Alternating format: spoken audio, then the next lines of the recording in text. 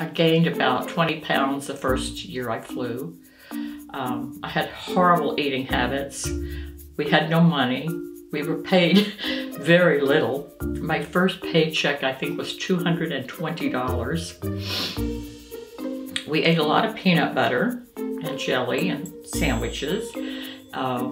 We ate anything we possibly could that was left over on the airplane. I was put on weight check.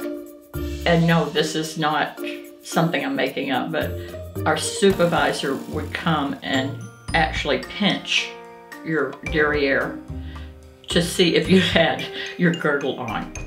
Proper foundation garments.